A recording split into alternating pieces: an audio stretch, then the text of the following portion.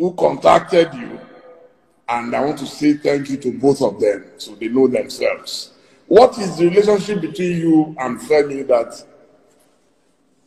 every time I see that you are in the same direction?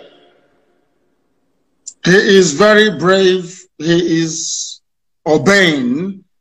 He is polished and very erudite. He is a scholar and a conscientious one at that. You know, in Nigeria, you have scholars, people who just study for the sake of it, people who just read for the sake of it.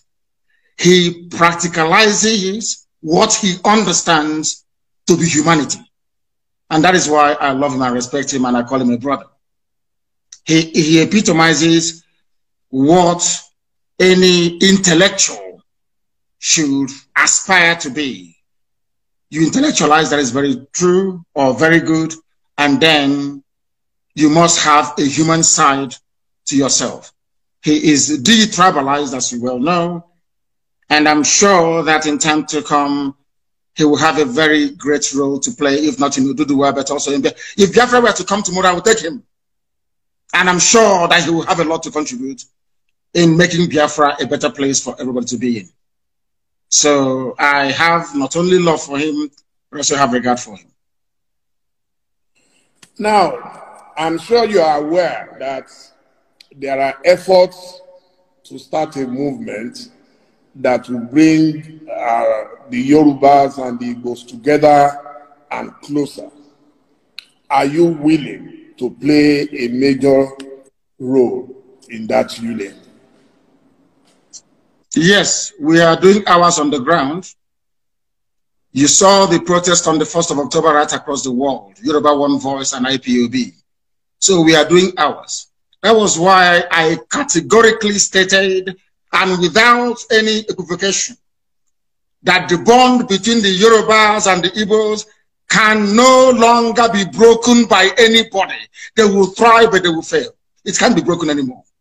So I am more than willing and able to serve in whatever capacity that is required of me to make sure that these two great nations pilot the affairs of Black people in Africa going forward. Because without them, Africa is doomed, more or less. Now, I will plead with you to take the next question very softly.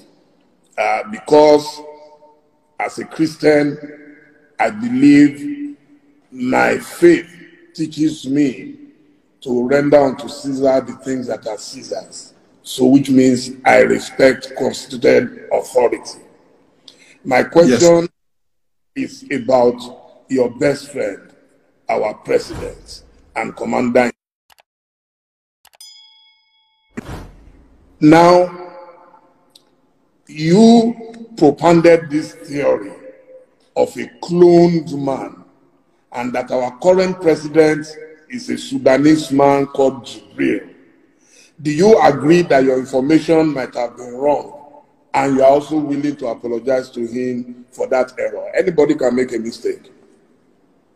No, not at all. Buhari is dead and buried in a shallow grave in Saudi Arabia. Aisha Buhari was there. She came back from what they called a lesser Hajj. She was wearing black. She was mourning. If you look at the pictures that were circulated at that point in time, you will see the smug, or should I say, the forlorn faces of northern governors. A minute silence was held at the AU for a late Buhari.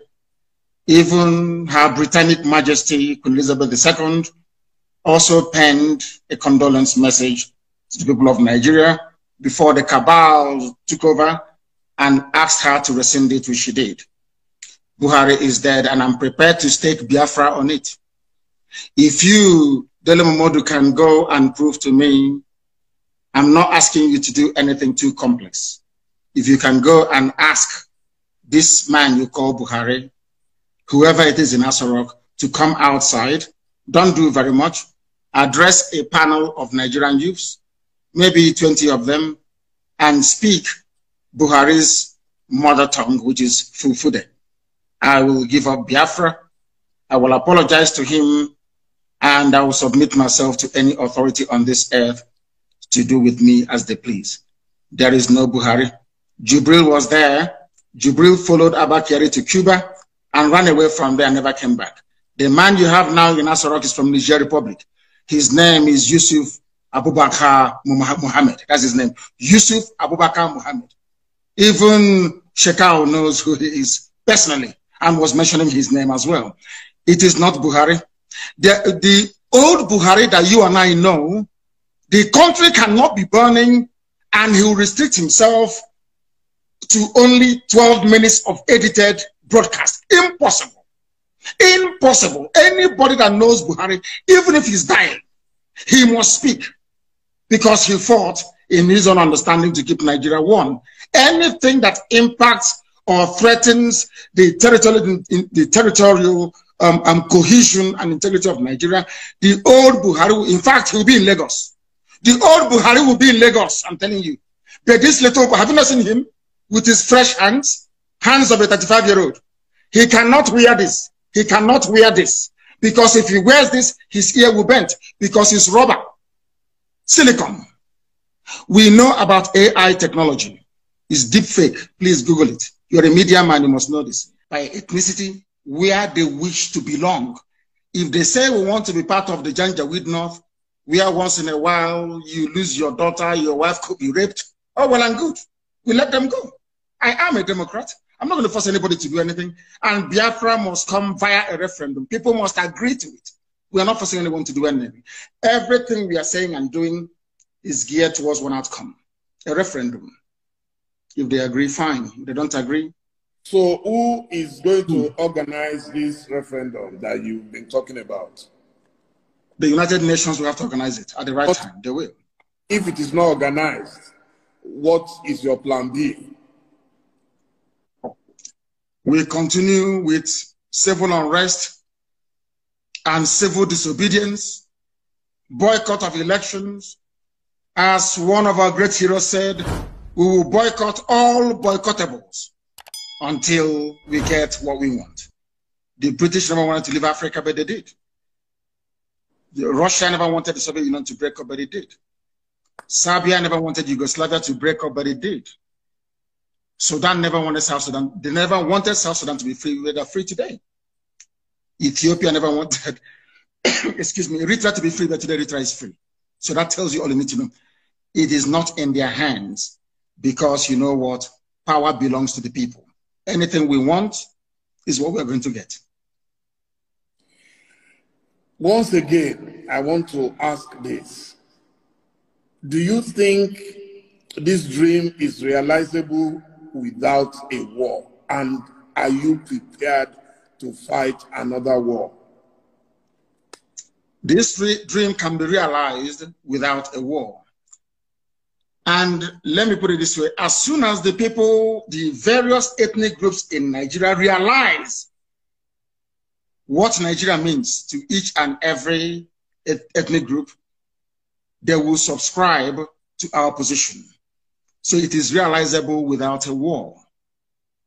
Before the white man came, let me ask you this, because it's an interview, which means you can ask me questions and I can ask you. Before the white man came, was there any Nigeria? Before the white man came, did Nigeria exist? It's a simple question that I'm asking you. Dele, did Nigeria exist before? It didn't, no. It didn't exist. Then why are African people, black people dying over something that they did not create? Did any Yoruba man create Nigeria? The answer is no. No Igbo man created Nigeria. No Hausa man did. No Fulani man did. No Kanuri man did. No Jukun man did. When you come to Nigeria, it's always a debate about it is our turn. It is our turn. It is our turn to rule. Now, there are over 250 main ethnic groups in Nigeria. If you keep rotating the presidency every 8 years to each and every ethnic group, times 8 by 250, how many years are you going to get? So some people will die many times over. They will reincarnate many times over. The presidency hasn't come to them. Nigeria is a joke and an absolute mess. It was not created by black people. Therefore, it cannot be sustained by black people. I want to see an Africa where a Yoruba nation, a Yoruba mega nation extends from Togo all the way to Edo State. That's what I want.